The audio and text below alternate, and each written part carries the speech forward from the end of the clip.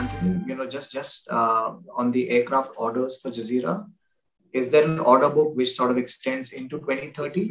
What are the induction plans for Jazeera? So at the moment, we're concentrating until 2026. Of course, yes, we have plans which is until 2030 and beyond.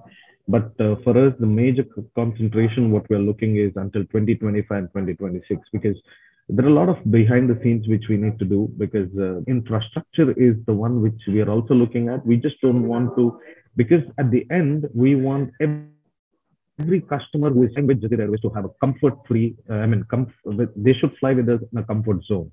We don't want them to have any kind of congestion or something. So it's exactly. So because that's a very important thing even we are looking at, because we need to have a bigger terminal, and because currently when you're talking about 30 airplanes or 35 airplanes, so the passenger numbers currently we are almost sitting in 2022, we'll end up with almost 3.6 million passengers carried in 2022 with 19 airplanes. So when you go in 2030, this will be definitely doubled.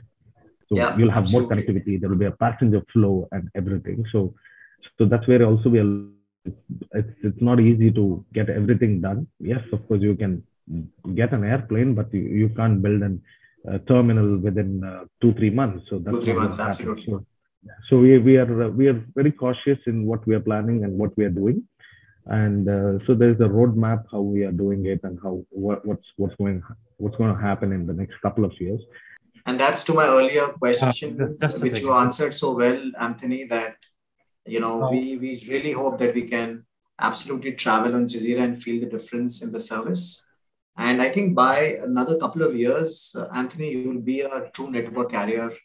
Moving away from the point-to-point traffic, getting more into the ONDs, which give you more network traffic. So congratulations on that.